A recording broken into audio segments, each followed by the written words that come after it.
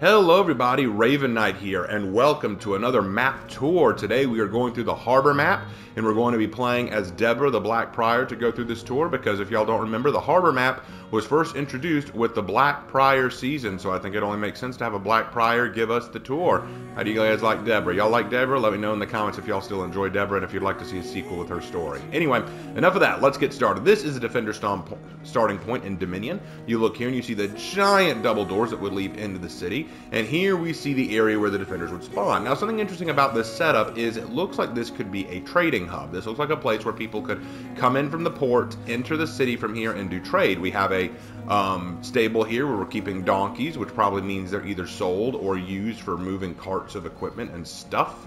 And if you step back a ways, if you step away from the gate and look back at it, you can see that there are guard posts up along the walls here and along the parapet.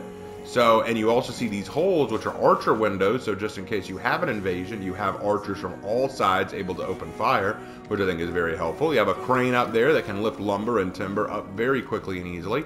So all this is really, really cool. So let's head over this way. I want to start my tour by going around the map, and then we'll go to the center. Here we have our walkway to Zone C in Dominion, of course. I want to show you guys something cool you may have never noticed. This is actually something really awesome. Want to see something cool? Look at this. Now, many of you who have gone to Zone C in this map will probably know this little sneaky exit way here where you can come over and attack the people fighting in Zone C or drop down on them from up here.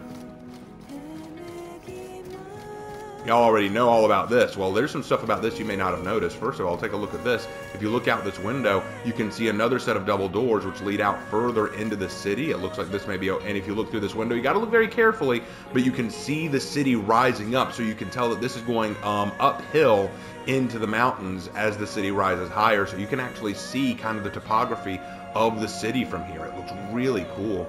And you can also look out that way and see a few more buildings off in the distance, so you can get a sense of how far this goes. We come along down here and we head into the marketplace area, again implying that this place was once used for trade, because if we come down to the marketplace, you see all these stalls and vendors. Like this looks like a blacksmith stall. This looks like a marketplace where you could buy food. You just saw a rat run underneath it, so they're drawn to the food. Got plenty of potatoes or yams. You got daikon or radishes. You got tomatoes here. You got a lot of stuff here meant for purchasing. No one here to sell. Looks like you got baskets and pottery for sale. This place was meant to sell items, and it's right next to where ships would come into dock, implying that at one point Ashfeld was all about trade and sale. Now, if we come over here, we can also see other things for sale. We actually see a Warlord shield sitting up there. Are we selling a Warlord shield? That's pretty crazy. Or is that a hint for what's coming up next season? You never know. I doubt it. We have a meat shop over here for all you vegans in the audience, of course. We want to remember you guys, of course. We have a donkey for sale over here. It looks like he just got back from Pleasure Island. Timmy, no! We have some fish here for sale and some crabs. Get that seafood going on because we got to please the samurai, of course. But now for the part y'all may not have expected. Check this out. That y'all may find this funny. I think y'all will like this. This is something that many of you probably never knew, and once you do know it, it's probably going to really be shocking. Okay, come over here. You know this area? I was just introducing it earlier. Check this out. What if I were to tell you we're on a boat right now? That's right, we are on a boat. Did you think that giant ship right there was the only boat? No, look right over there. See that walkway? That is a piece of it. That is a ship right there, and look underneath us. Do you see the bow of the ship? Here, I'll hop off. Take a look. See that?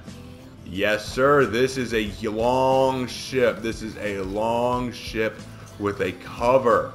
Yeah, see that? This is actually a ship. Some of you may not have known that. You may have just assumed this was a part of a walkway. In fact, this isn't just any ship. This is a fishing vessel. You can see the fish laid out over here and the fish in the trapway. Keep the fish down there in the water so that they last longer and stay fresh longer. And I'm willing to bet that these ships are brought into dock and they were used to deliver the fish for the marketplace. So that's probably what this ship was used for. But it might not have left for a very long time because the harbor has suddenly been turned into a battle zone where people are fighting for this area. I think it would be very interesting to assume that this harbor has become a very key point for people to try to conquer. So how do you like that? It's a pretty cool ship with a roof. Who would have thought? Who would have thought? All right. We got two lion statues here. One is totally pristine. The other one has, well, he got a little ahead of himself, if you know what I'm saying. Now, if we look out over here, we can see that the harbor spans much further than just this spot. We see a ship over here that is burning up. We see what look like some storage facilities over here, which the Vikings here could have attacked if they wanted to. And it seems to go even further off in that direction. Now, if we come over here,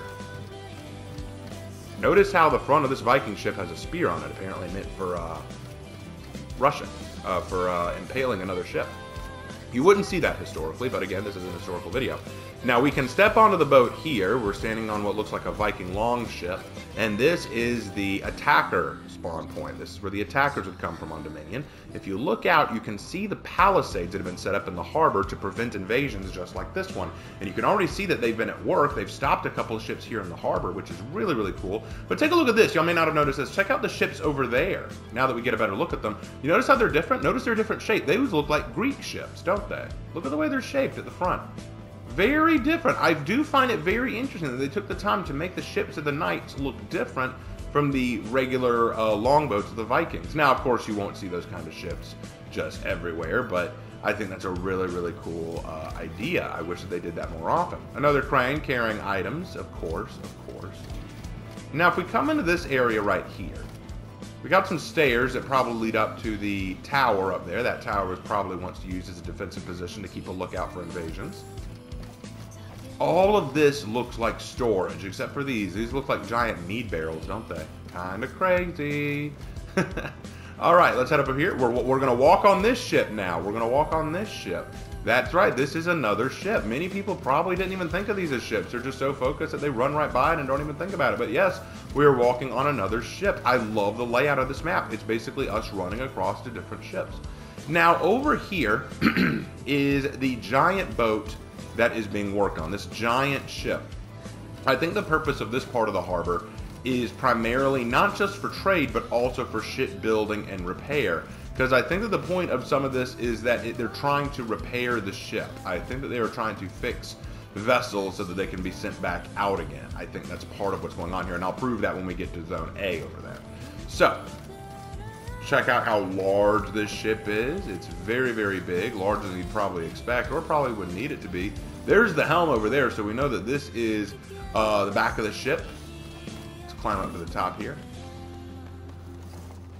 Now, you probably wouldn't see this on many ships, which is what makes me think that this is a repair process. Most ships would not be structured this way. You wouldn't have this bridge running across the top here.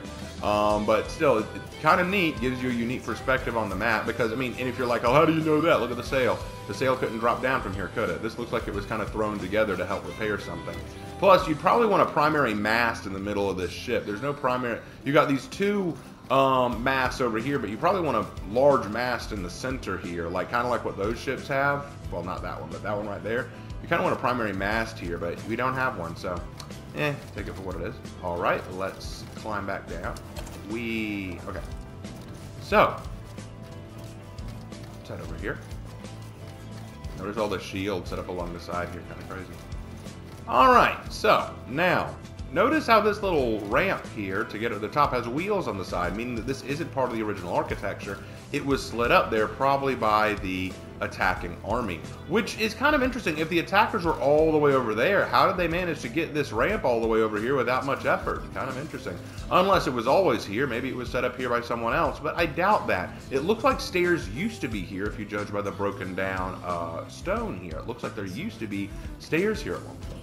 Now, if we come over here, we can actually see another Viking ship that managed to get through the palisades and protection. But you can also see the city. In fact, take a look at this. We can see it a little bit better from over here. Look at how big the city is. You can actually see it in the distance. You can see how big Ypres is and just how long and expansive it is. This looks like it was modeled to be some kind of Mediterranean city, which is pretty cool. I really like the look. Now, we're coming into Zone A here. Check this out. I think that this area is meant as primarily a shipwright center. I think this is made for repairing ships and lumber. You can tell because over here it looks like we have a blacksmith forge area, but without the forge. You got a grindstone, you got an anvil, you got a slew of hammers and other such things used for repair. Got giant gears here that probably go in to replace this sucker, which is probably meant to lift up ships or pieces of ships. And it actually looks like, yeah, there are the gears over here running everything. Look at them spin. Look at that go. I love it. Now we come over here. It looks like this whole wall has been blown out by a catapult or a cannonball. And from the debris laying around on this side, it looks like the attack came from externally. But I don't see any of the ships with catapults or cannons on them. So I don't know. Maybe a pirate did it. We have a ship here that has hit the palisades and is burning. We got another one that looks like it crashed as well, and others waiting their turn to run into them, apparently. Isn't that the best? So we come over here. Looks like another area that was blown away somehow, because you notice that the rocks have been, that the rock and stone and the walls have been destroyed. And we got a little segment of the roof up there burning. So looks like this area has been destroyed. In fact, if you look up, y'all may not have noticed this, look up. Looks like the area above us is a walkway. It looks like you can walk around up there, see? So apparently there's multiple levels to this territory. Gotta love it. This is really cool. They put a lot of effort into making this look detailed and refined, which I can really appreciate. Now, check out the figurehead there. Looks pretty cool, right? I like that eagle. Now we come across here. This looks like a giant 2-section drawbridge. It looks like what this was designed to do is this drawbridge was designed to fold in half and then be pulled up on this side. But the chains holding up this end have been broken. So this drawbridge will never be drawn back up again, unfortunate as that is. But as we walk along here, you can actually see the boats and ships even better from here. You can see oars on the back of this ship, which help paddle in the event that there's low wind, or to turn it if necessary. You can see just how wide this ship is in comparison to you. Really awesome. And then that brings us back around to the attacker spawn zone. And that pretty much concludes the tour. So, what did you guys think? How do you like the harbor map? Did you notice things here that you never noticed before? What did you like about it? Let me know down in the comment section below. I hope that you guys enjoyed having Deborah here to give you the tour. And as always, I will see you in my next video. Take care.